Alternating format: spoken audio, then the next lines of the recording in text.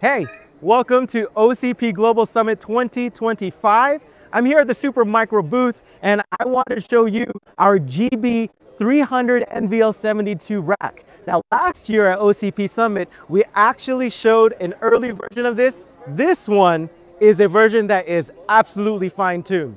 I'm going to showcase two things over here of our own design. Let's take it to the very top. Underneath the Supermicro logo, you notice that the cables are all going into the back.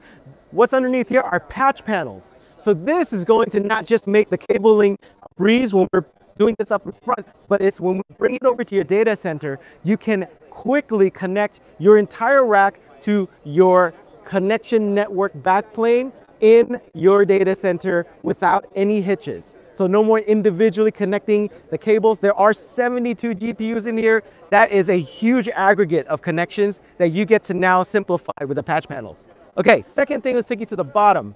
This is our homemade Supermicro 250 kilowatt CDU. It's got built-in redundancies for pumping. It's got two pumps here for redundancy, and it's got 3 power supplies. This will give you all of the cooling that you need for GB200.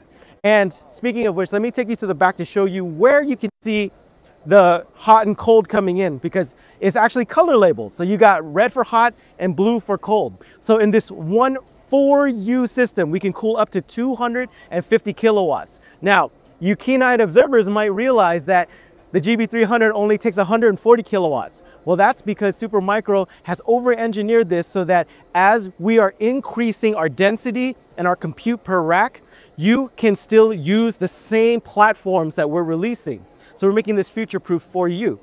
All right, come and check it out. We are here at the Supermicro booth, OCP Global Summit. See you soon.